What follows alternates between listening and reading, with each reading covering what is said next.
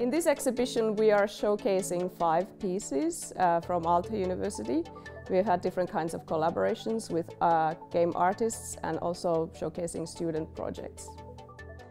They're in different ways presenting the intersection between arts and science. So we have games about quantum physics, and we have games that are science fiction pieces, and then some games are a little bit interesting on the research side of the games.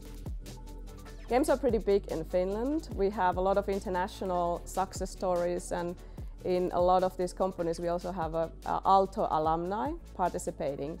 The reason that such a small country has been able to create success stories is that we are very good at sharing information together with other creators. So it's very communal creators community here in Helsinki and Finland, and maybe also in Nordics, so we are pretty good in games here.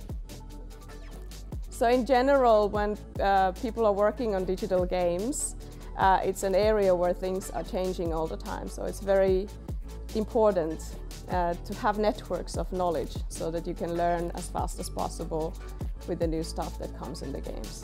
And at Aalto we try to be on top of the wave in terms of our teaching, but also in the research of games, so that we are able to provide great springboard for new innovations and creativity.